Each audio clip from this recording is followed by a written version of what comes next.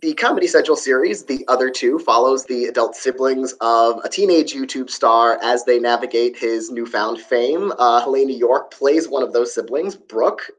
First off, Helena, as an actress, who's of course worked in the industry. Could you relate to a lot of this kind of show business story that kind of shows how the sausage gets made in certain ways? I think the only thing I didn't have a full window in was like full pop fame is the only thing I didn't find the most familiarity with, although Drew certainly came from a family where his two sisters had brushes with that. But yeah, I think it's a constant kind of squishy reality of like trying to figure out who you are in the midst of, what the world thinks of you as. And I think that certainly, yeah, there's a lot to relate to for me there for sure. Yeah. Yeah. What are the parts of Brooke's experiences and her character that you find the most similar to yourself and your experiences, and which ones would you say are the most different that are completely unfamiliar? Well, I've never slept in a boot closet. I've had to do some pretty seedy sublets that I remember there was a girl that had a dog and she had a pee pad for it. And the entire thing was the entire square inch of this pee pad was like covered in pee before she would finally change it. So I think that generally the biggest thing that I relate to is kind of the New York slog. Being poor, trying to figure out, how to make ends meet and who you are and what you want to be doing. And, I worked a lot of odd jobs before somebody would actually pay me to do this for a living. I really relate to that. You meet her and she's working as a, broker at a high-rise building, squatting on empty apartments. And, when I was in my 20s, I was working the front desk at Physique 57 and checking people into their exercise classes and, eating bacon behind the front desk at 6 in the morning and having to apologize to women coming in for their 6 a.m. classes because they were smelling delicious fried pig before trying to pulse and squeeze, as it were. So I think that, it's crazy. It's such a nuts thing to decide to do something that, isn't linear, to decide to be an actor. And I think that Brooke's life as a dancer was certainly not a linear path that she was going to be taking. And, you find yourself in situations that you wouldn't necessarily expect. And that's sometimes great. And that's sometimes not so great. So, yeah. And you've done worked as a theater actress, been on Broadway a few times, and Brooke is being a dancer. Is that one way that you felt your paths were in a way kind of similar? Yeah. Actually, what was really strange is that Brooke breaks her ankle, and that's why she has to quit dancing. And I was doing a reading of a new musical. I was out of town in Atlanta, and I broke my ankle. And so it was sort of weird to be like, wait, did you guys know that this was an actual part of my real life Helena story? And like I said, it's a nonlinear experience, this life and this career. And so it was sort of like, what do I do now? It was the, night before we went into tech rehearsals. I was in a full cast and, couldn't use my right leg, had to fly to LA and be driven around town by my mom. She had to like drive me to auditions because I couldn't hit a gas pedal. And I would walk into auditions and people would be like, what are you doing here? You're cripple. We can't hire you. So yeah, I think that, she has this thing set up in her mind that she's going to be on this path. She's going to be a dancer, and it sort of takes a veer to the right. And that's exactly what happened to me.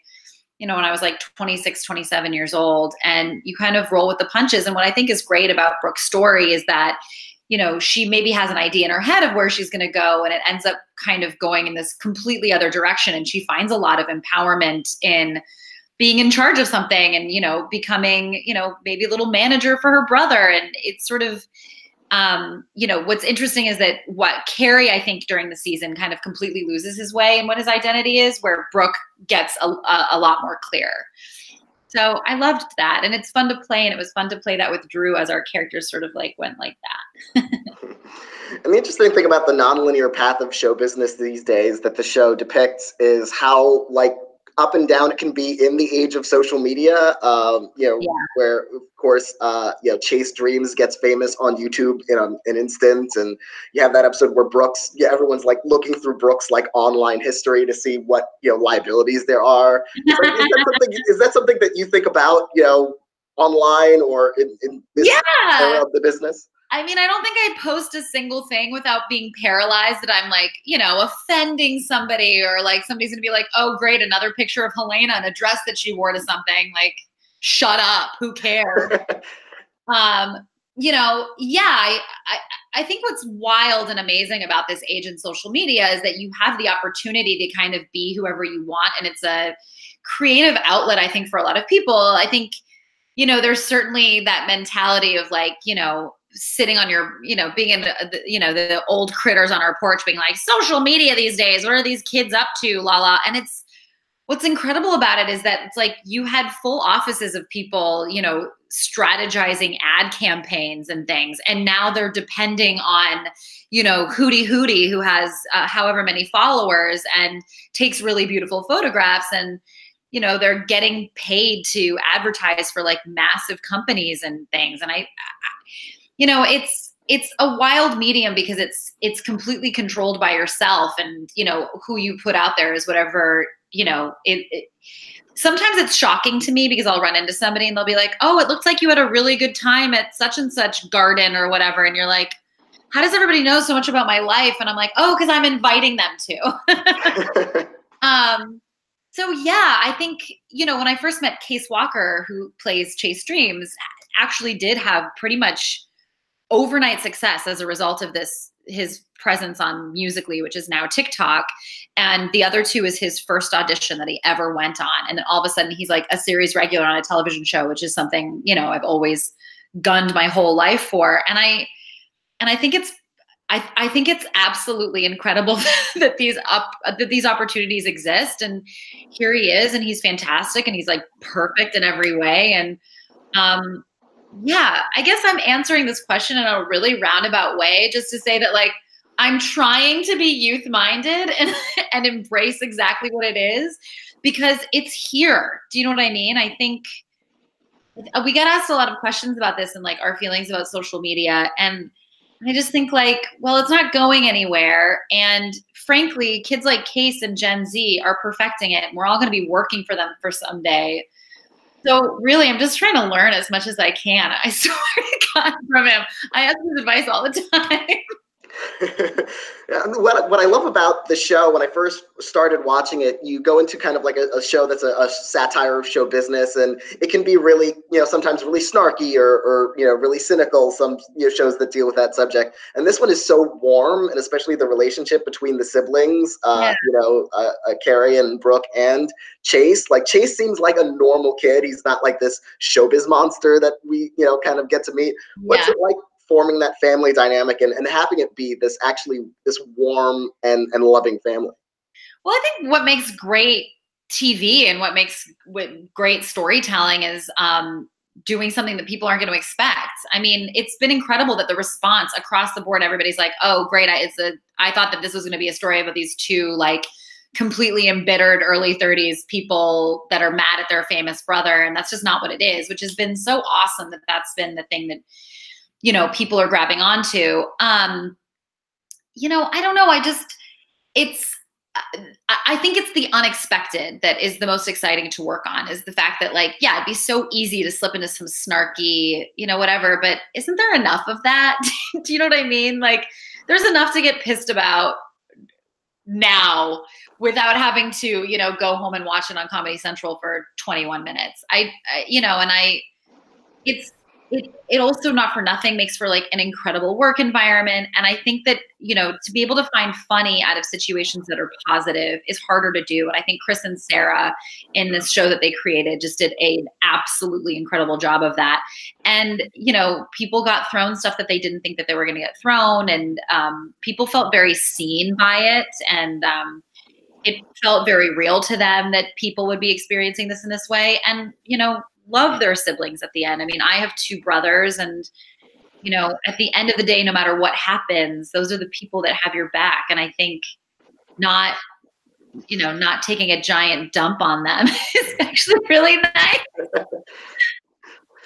And there's also this other emotional aspect of the show. We find it out in really from the beginning that these siblings have lost their father at some points somewhat recently, and we learn more about that over the course of the season. How much did you know about the details of that, where that was going? And the circumstances we find out were somewhat absurd, but also still, of course, obviously really sad and tragic for this family to go through. What was that like through the season? It's, first of all, I'll just say that like Chris and Sarah could not have killed our dad in a better way. To have made that moment land so poignantly, and Molly gives such an incredible performance in that episode. It's episode 9 of the season. And she's so funny, but it's so touching simultaneously. And to be able to find that balance is, I think, one of the things that makes her one of our great actresses, frankly. We actually, in the magic of television, shot that episode first. So we knew about how our dad passed the entire time we were working on stuff beforehand, because we shot in a hollowed out plane on Long Island. I just remember reading the script and we were all just crying, laughing, sitting around the table at Comedy Central. It just, again, I said unexpected. And I think, where you can have twists and turns in a show like, I don't know, Breaking Bad, that are things you're like, I didn't see that coming. To have been able to do that in a comedy setting, I think is a testament, again, to Chris and Sarah, to what they created and how their brains work. And especially because for the entire last episode, I don't know if you noticed this, Ken is wearing a t-shirt that just says #MyDadFroze. It's, brings it really nice and rounded, gorgeous, Yeah, and having that be your first experience to shoot, it's, obviously shooting in this plane, it's like almost the entire episode is set on this plane, and right.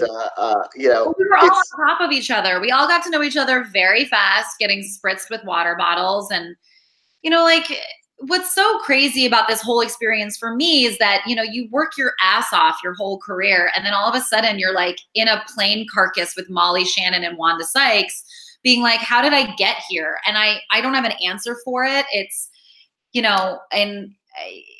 sometimes I come to in the middle of these experiences and realize what's happening to me, and I can't believe it, and I'm so incredibly grateful. And to have that happen in that context is certainly, again, speaking of unexpected, nothing I could have seen coming, for sure. And there was, another unexpected relationship on the show when we first meet, sort of her boyfriend, who's she's like sort of not attached to, but attached to, played by Josh Segarra. And we find out again over the course of the season, he's not exactly what we think. He's like really, even she seems to discover over the course of the season that he's actually this sweetheart who might actually be good for her. And what was it like exploring that with Josh Segarra? Josh and I have known each other for like 12 years. We came up in theater together, just, being clowns in Midtown after shows and, drinking at Bourbon Street on 46th Street till 2 a.m. I love him so much. And what I think was so smart of what they did, and they did this with most of the actors that they got, was that character was supposed to be a guy that worked at medieval times. And he was this nerdy character. And they had Josh came in for like a couple other roles. And then they wrote Lance for Josh, essentially. So you're literally just watching Josh Segarra, say what's up, and which is what I think is so great about that character, is that it's so specifically done towards the actual person himself. I think what I love about that is that this is like tale as old as time, is that you think, you're something, you think you need to be on this path, and really it's right in front of you, all along. So while she thinks, there's bigger, brighter things out there for her, she's above it, et cetera, et cetera.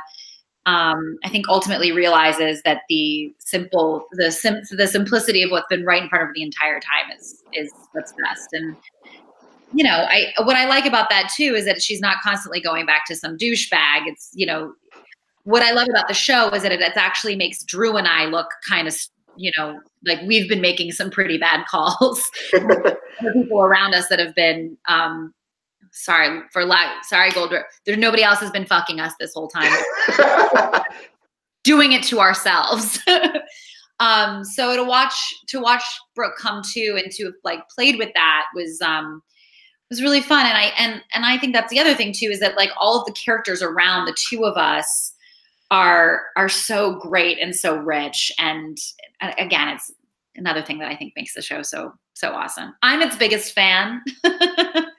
Well, as your biggest fan, I'm sure you were as glad as everyone else that it was renewed for a second season. And what's interesting, the first season ended on kind of a cliffhanger with Chase kind of quitting stardom to go to college. He tweets at NYU and they let him in. But at the same time, their mother, Pat, is embarking on like a talk show. So like, do you think we're going to see like they're the other two and, but it's their mother they're on the sidelines with, or will Chase find his way back into stardom, or what do you think and what do you hope? Yeah, that was certainly the intent, is that, we remain the other two, no matter how much we try to be central in our own lives.